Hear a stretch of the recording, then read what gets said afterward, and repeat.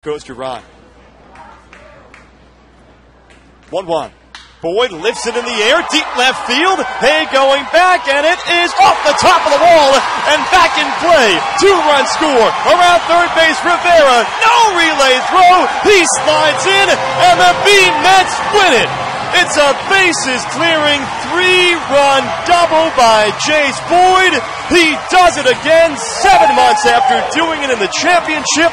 And the B-Mets win a thriller 8-7. Mr. Ninth Inning, and it's Jayce Boyd who comes through as your hero tonight. The back-to-back two-out walks burn Paul Demney. Then Jayce Boyd pelts a 3-run double off the top of the left field wall.